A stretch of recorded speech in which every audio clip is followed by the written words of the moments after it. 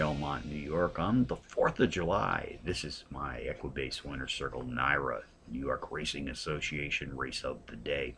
Let's take a look at the featured race 9 this afternoon, folks, 5:06 p.m. Eastern Post Time. This is the Poker Stakes, a mile test on the turf, grade 3, 3-year-olds and up, race for $150,000. Contenders: number 1, Compliance Officer; number 4, Monument Hill; number 11, Uncle T7; and number 12, Isn't He Perfect?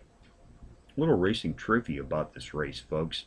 In the 1998 running, Elusive Quality not only established a new course record of 135 and 3/5 over this Widener turf course here at Belmont Park, but also is believed to be a world record for the distance of a mile on the grass.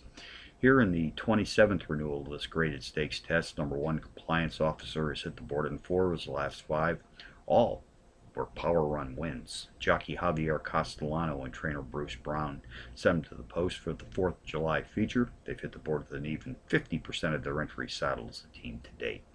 Number 4, Monument Hill, a 12-to-1 bomb, qualifies as a Trackmaster Plus power pony, takes a slight class drop, has hit the board in 4 of his last 5 overall, winning 3 of those efforts, including a win in his 5th race back, which qualified as a power run. Race 9 summary: number 1, Compliance Officer, tops the contenders list today, which also includes number 4, Monument Hill; number 11, Uncle T7; and number 12, Isn't He Perfect? That's 1, 4, 11, 12. And the 9th from Belmont, the $150,000 grade 3 Poker Stakes.